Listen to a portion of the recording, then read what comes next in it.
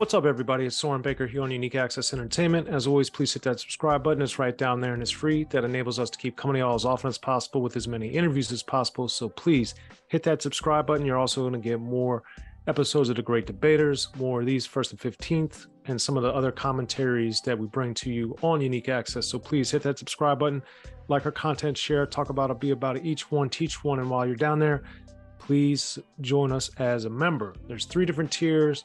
You can join any one of them, would be greatly appreciated.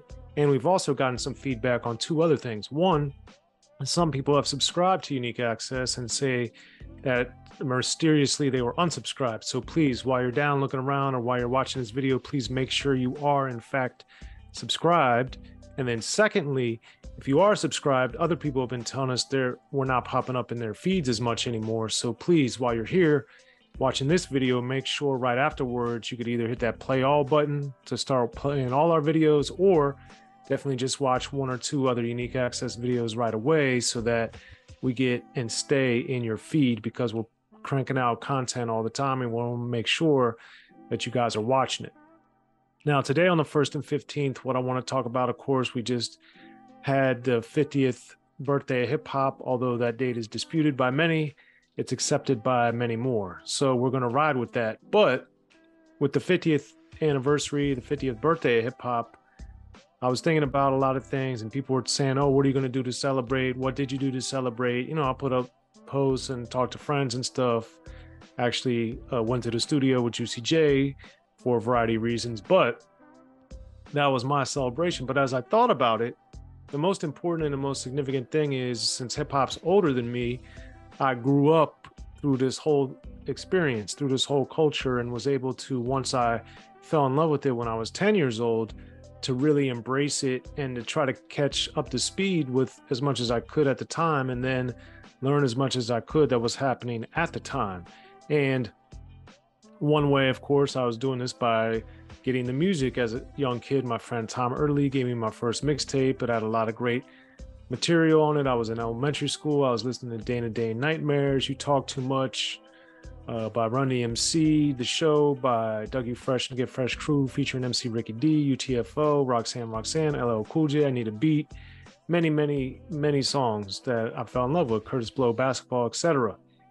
But the thing is, this only whet my appetite, and this is what made me fall in love with rap. So as I fast forward and as I'm growing up, as I'm getting into high school and stuff, I was like, man, what else can I do? I'm buying the music, I'm going to the record store, I'm getting posters, I'm doing as much as I can. And that's when I realized I was old enough to finally start going to shows. Thankfully, my dad, when I was still underage, my dad drove me and a couple of my friends to see the Fear of a Black Planet tour in 1990. And we got to see Digital Underground, Chill Rob G, Heavy D and the Boys, Digital Underground, and Public Enemy as the headliner, Fear of a Black Planet, and Kid and Play as well. That was my first show. Still one of the most amazing, if not the most amazing concert I've ever been to. And it just whet my appetite for more and more concerts.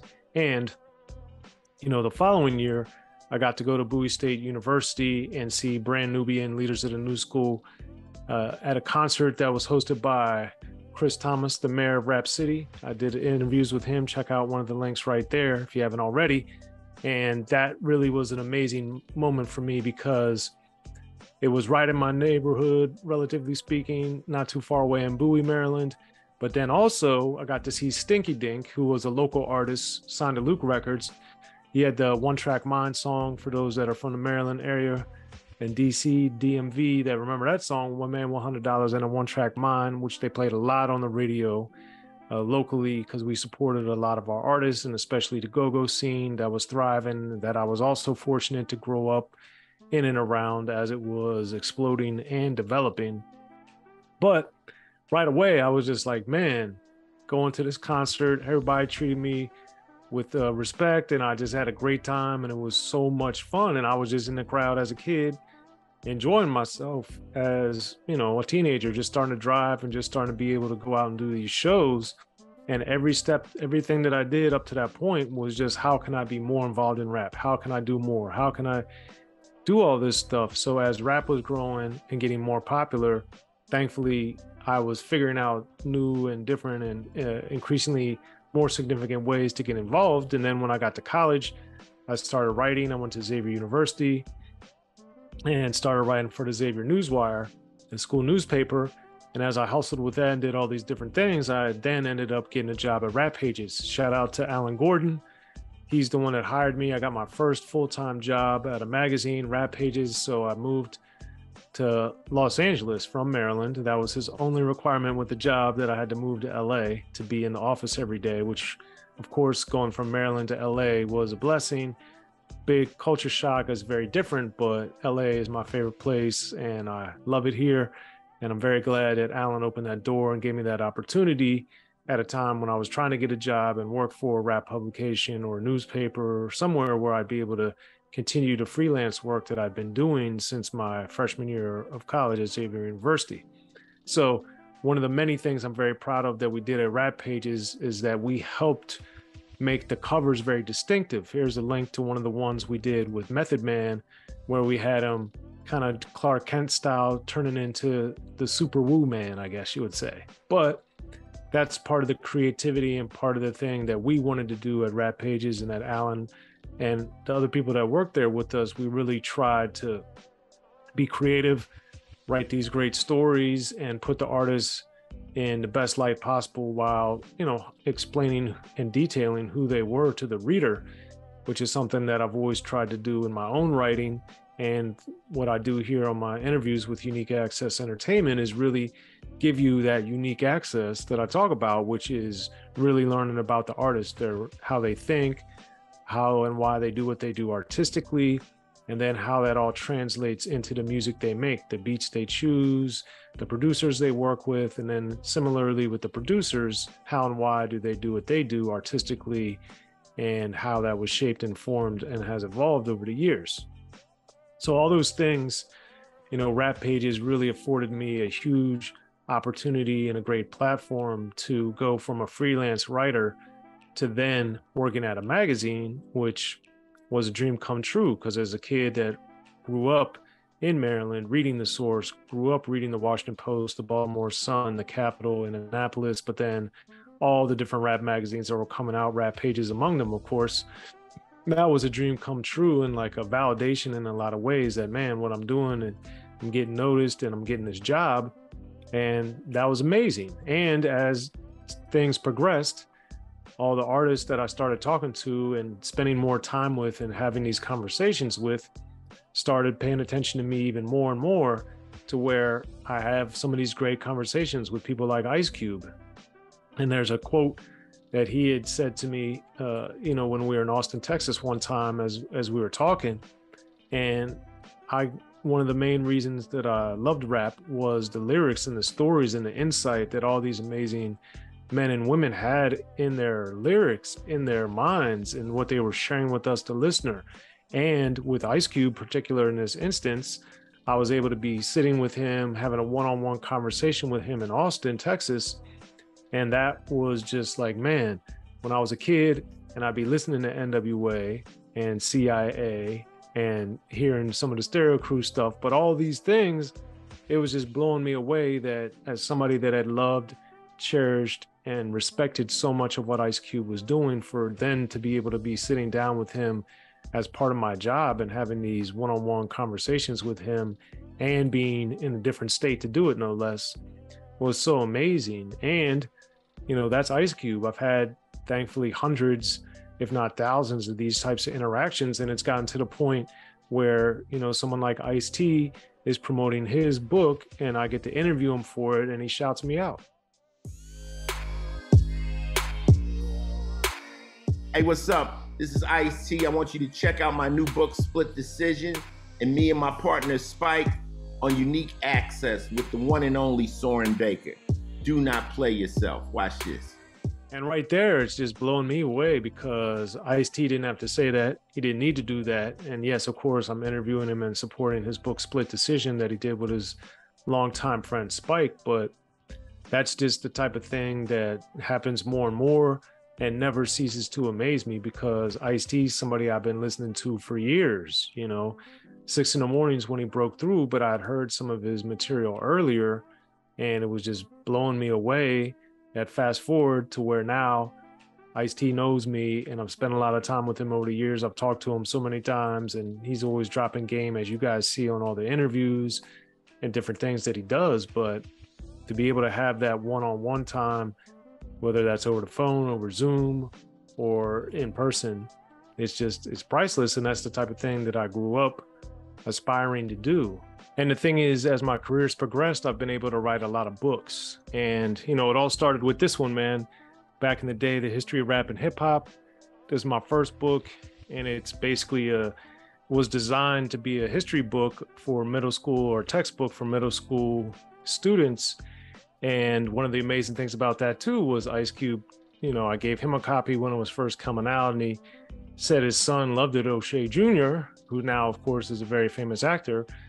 But he said that O'Shea Jr. loved it and really learned a lot and was very appreciative of me writing it. And right there, Ice Cube's endorsing it, his son's endorsing it. And I got a lot of opportunities and a lot of shine, and a lot of people really enjoyed that book. Fast forward several years, and my next major book was, you guys have seen me talk about it and promote it a lot here on Unique Access Entertainment, but The History of Gangster Rap. And that's a beautiful thing because, Schoolie D's my favorite artist. There's the link I did recently with him. And, to be able to write a book, started off with Schoolie D, but then also Ice-T, Ice Cube, and all these other artists that I grew up idolizing, worshiping, following, studying, admiring, all these different things, to be able to write a book and celebrate them and show that this is not mindless music. This is music with a purpose. That meant a lot to me, and it still does. And, to have Schoolie D, MC Ren, Ice-T, the D.O.C, Dr. Dre gave me a quote, it's just amazing. And, even looking on the back, there's an Ice-T quote. We got the D.O.C giving me a shout out. We got Exhibit. We got Big Les. These are all people that I've gotten to know over the years and befriend, and they're shouting me out and supporting me on my book. And that to me is such a blessing. And I'm so grateful and fortunate that, these are all these full circle moments, as my good friend Dana Dane would say. And then when we get to my next major book, man, The Gucci Mane Guide to Greatness. Now, this is important too, because this shows the growth and the evolution of rap.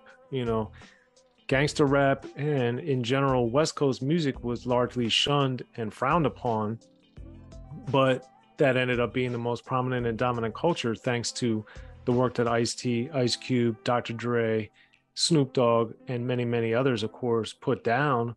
But the South faced similar problems and similar doors being shut. And Gucci Mane, of course, is one of the biggest artists in rap history, but he was another artist that grinded so hard and put out so much music.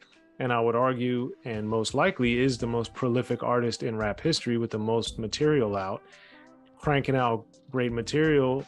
And he had a hit autobiography. And then I was fortunate enough to write The Gucci Mane Guide to Greatness. And this, is just amazing. And as I'm going and as I'm promoting The History of Gangster Rap, I was even fortunate enough to have a book signing at Delicious Vinyl. And Delicious Vinyl, of course, was the amazing label that put out, huge songs and albums by Tone Loc, by Young MC, by Master Ace, by the Pharcyde. There's a link with one of my Pharcyde interviews. But, they hosted Bill Duke and me for a book signing. And, there's the flyer.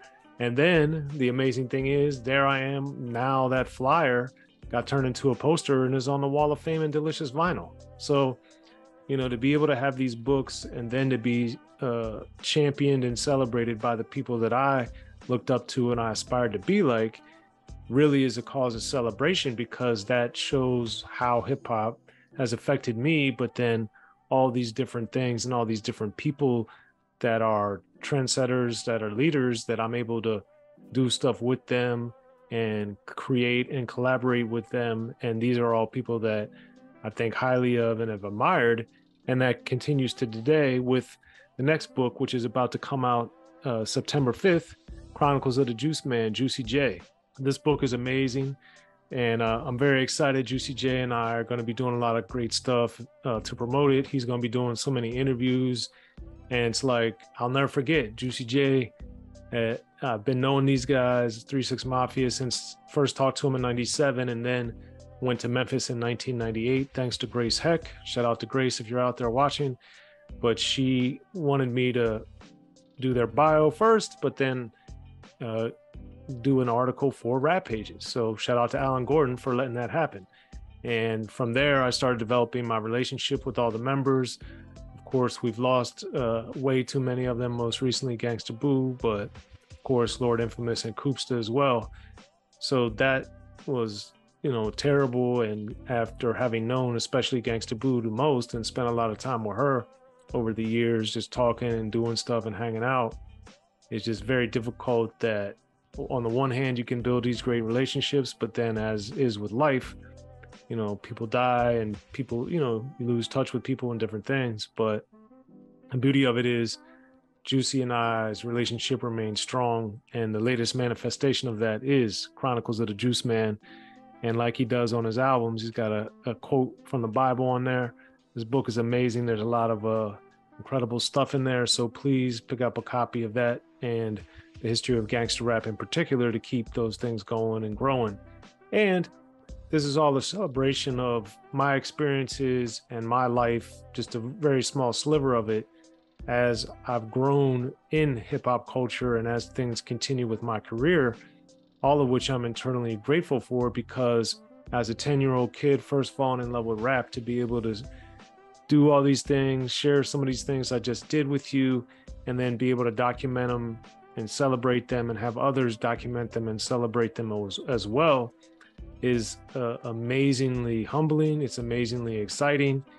And it just shows that something I fell in love with, I've tried to do as much as I can to promote, to celebrate and champion hip hop. And it's given me so much in return that I'm ultimately blessed and I get to do what I love for a living. And I've been really, really fortunate. You got to work hard, you got to get lucky, and you got to persevere during the down times, because there's plenty of those with anything in life. But I've been fortunate to get so much from hip hop culture. And that's why I want to talk about it here on the 1st and 15th as we celebrate hip hop's 50-year anniversary and birthday. So as that continues throughout the rest of 2023, just want to say thank you. Please hit me up in the comments. Let me know what you think of what I was saying and all the different things that are going on in hip hop now and for the last 50 years. What are 1 or 2 your favorite memories or favorite things that I mentioned that excited you or that gave you some bit of nostalgia? Please subscribe, like this video, share it. Be sure if you think you've subscribed, you're really subscribed. You can join us, and also make sure to watch 1 or 2 other Unique Access Entertainment videos once this one wraps, so that we can keep this going, because we want to get Unique Access Entertainment to the #1 spot to keep bringing you guys these interviews, these insights, and all these different things. So I'm Soren Baker. Thank you so much. You can follow me on all social media at Soren Baker. Definitely check out my books, and I appreciate your support on Unique Access Entertainment as always. I'll catch you next time on the 1st and 15th.